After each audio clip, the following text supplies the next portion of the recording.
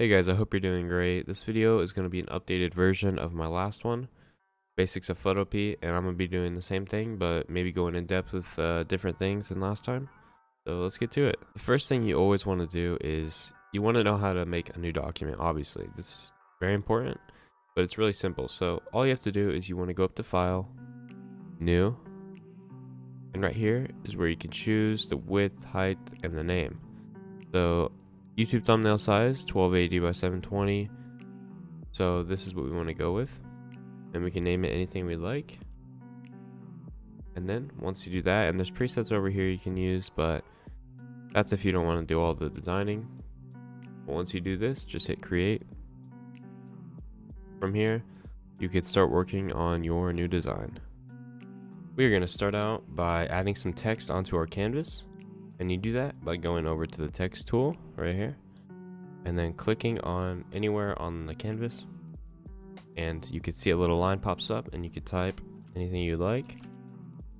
So we'll type Cambit for now, and if you want to make it bigger you can highlight it like this by left clicking and dragging over all the text and then going up to here, size, and then if you click that drop down arrow you can move it up to make it bigger or down to make it smaller.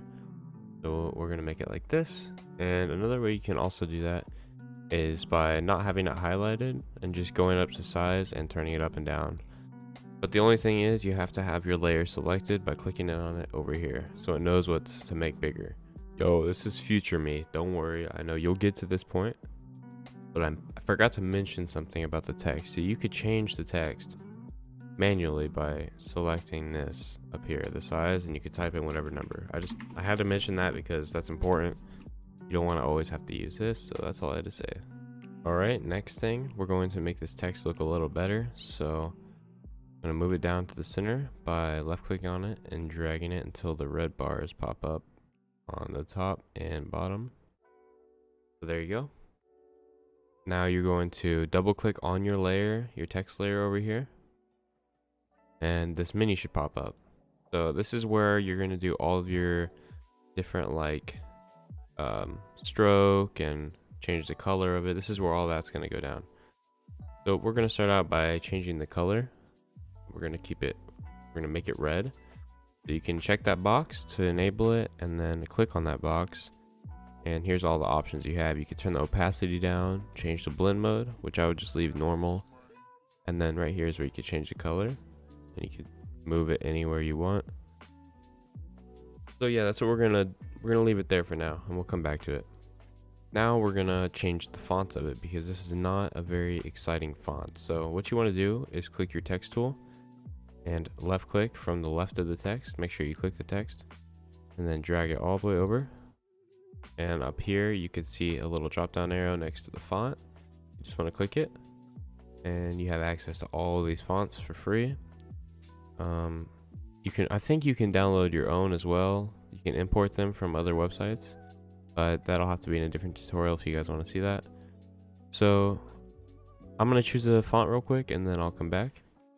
I decided on this one called like Candle, I don't know, but that's what it looks like, so we're gonna go with that.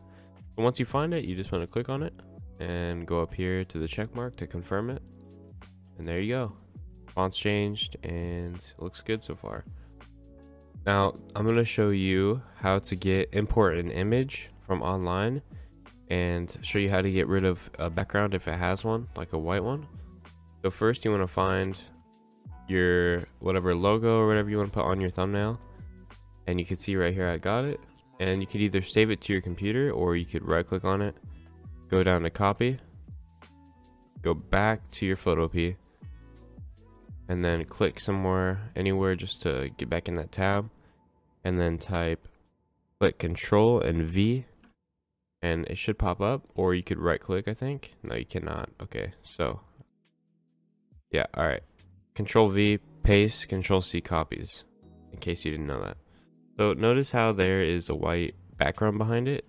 If I could get rid of the background. So you don't want that, obviously. So it's actually really easy. I showed it in one of my most recent videos, how to get rid of it, but I'll show you right now. Okay, so what you want to do first is you want to click the layer that you're trying to get rid of the white background. So that would be layer 1 over here. left click on that. Make sure your wand tool right here. So go to your toolbar. It should be this one right under the lasso tool. Right click on that. And if it's not selected, make sure it is by going down and clicking on it. Now we have the magic wand selected. You want to go over to the white part, left click on it, and you can see it gets highlighted around here. That's good. That's what you want. All you have to do is hit backspace or delete, and there you go. It's done. And you notice how the lines are still there, so easy fix. You just have to hit Control and D to deselect, and that's all it is. It's right there. Boom. Easy, right? So if you want to make a circle just like this to maybe put behind it, change the color of it for whatever reason, I'm going to show you how to do that right now as well. So go down here on your toolbar. There should be a square or something of the sort. You want to right click on it, and you can see all the shapes you could choose from. So we're going to do an ellipse.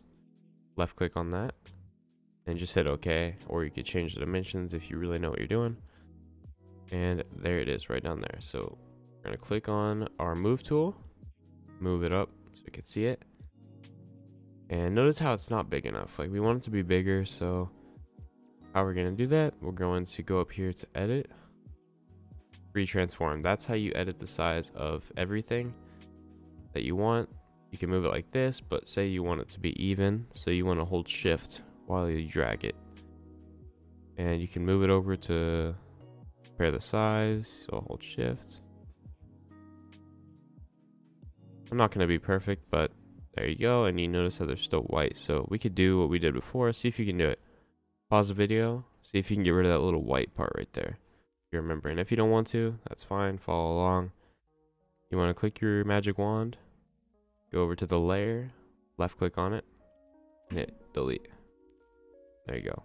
I mean, of course, it's kind of, you can see white and stuff, but don't worry about that. It really just depends on the image you get. This is probably a low res image, so it's as expected. But you know how to do it now, so that's awesome because you will use that a lot. At least I do.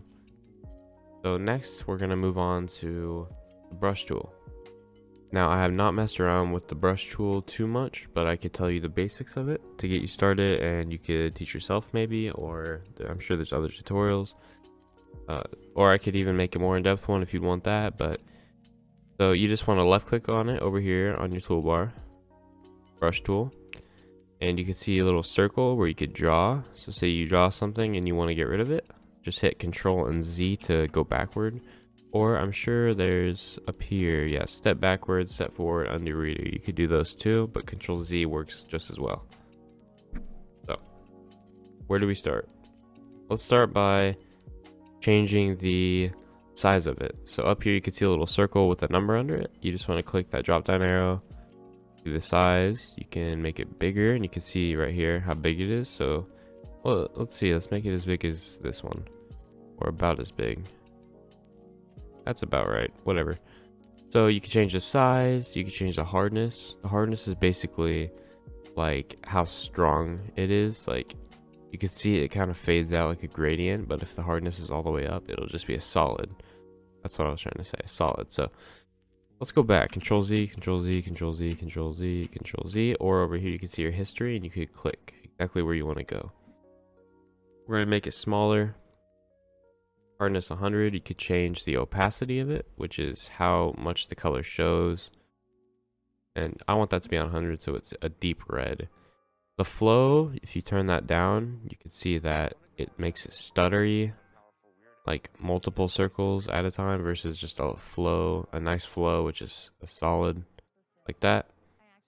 Smoothness, pretty self-explanatory, just how smooth the drawing is.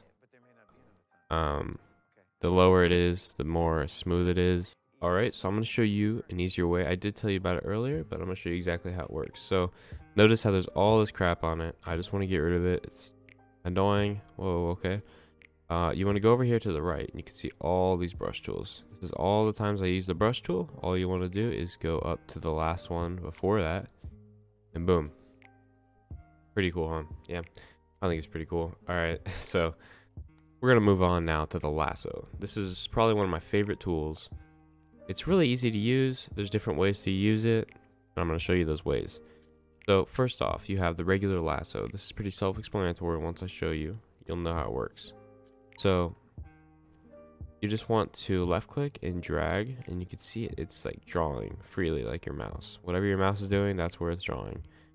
You can draw wherever you want and just let go, and it'll connect it. And you can see it selected.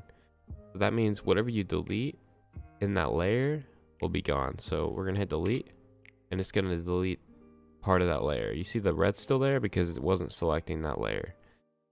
But if you hold shift and click the other layer, they're both selected now. So if I delete, okay, I guess it doesn't work, but you could do it individually one at a time. It removed whatever, and you could move it around. See, it's like cut out. That's basically what that does. That cuts out anything if you want to get it out of an image. Like if I don't want to see, right? I'm like, yeah, I don't want that.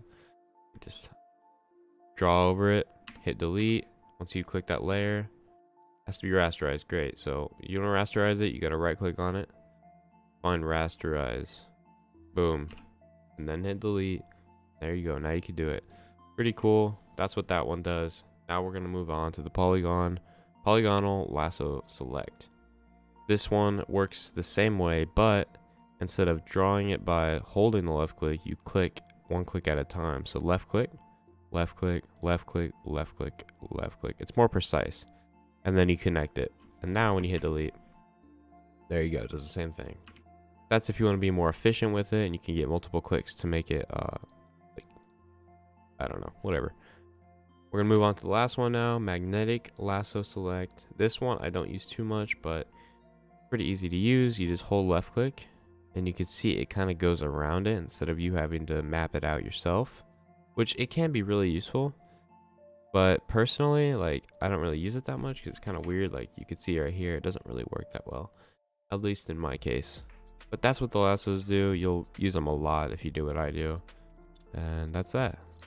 Now we're going to move on to the eraser tool. So you can see right here on your toolbar, it looks like an eraser. You just want to click that, and you can see a little thing like the brush tool. It's too small though. So we're going to go up here, drop down menu, turn the size up like we did with the brush. So now it's bigger, and as it says in the name, this erases things. So you want to hold left click, and you can see it erases it. So pretty useful, but I did not mean to do that. Whatever. Pretty useful, but I don't use it personally. I'm sure you guys would, but I don't know. I haven't really had a situation where I needed it. Oh, let's deselect this as well. Now the last thing we're gonna do, we're gonna make the text look a little nicer. And you could see, if you want a more in-depth version of how to make text look cool, you could see my video that says it's titled like how to make awesome looking text. You could just check that out, and I go more in depth in it, but I'm going to teach you some of it right now. Alright, so you want to find your text layer, and right now it says ambi. That's pretty cool. That's not my name, but you know what happened to it. So you want to double click on that layer, and this box pops up just like in the beginning. But now we're going to make this a little more advanced. So go down to gradient, check that box, and then uncheck color overlay because it overpowers the gradient and it will not show the gradient. So you want to uncheck that. Now only the gradient is showing, so that's good. Right now, when you click the overlay, you're going to see all these settings, and I'm sure it's pretty daunting, but don't worry, it's really not. It's pretty easy. So all you really want to worry about is the gradient. If I click on that little box, you can see the colors. So there's the left to the right, which is really up and down, left being down. So if you want to double click that box to change the color, change it to red, you can change it to green, blue, pink, red, whatever you want. So we're gonna do red. So it's red to white. The white kind of fades into the background. We don't want that, so we're gonna change this to, let's do like an orange. So look at that, that's pretty cool. Now once you do that, make sure you hit OK, and you can change the scale, which shows how much, like you can see it's like really like flat, and we don't want that. We want it to fade up, hence the name gradient. The last thing I forgot to mention as well is how to export it. So you just want to go up to your file right up here at the top, go down to export as, and you could choose whatever one. PNGs for like transparent backgrounds, JPEGs for like pictures, etc, etc. We're gonna go JPEG. Make sure the quality is turned all the way up because you want it to be really good looking, and you can see a preview of it. And then once you do that, just hit save, and there you go. In your downloads. That's really all there is to it. That's all you really need to know to get started. I hope this helped you guys. Leave down in the comments below what else you want to see, because I really have no ideas. Maybe I could do an in-depth guide, an updated one of that, because I made one like 2 years ago and maybe it's outdated. I don't know. Photopea's changing constantly. So thank you guys for watching, and I hope you have a good one. See ya.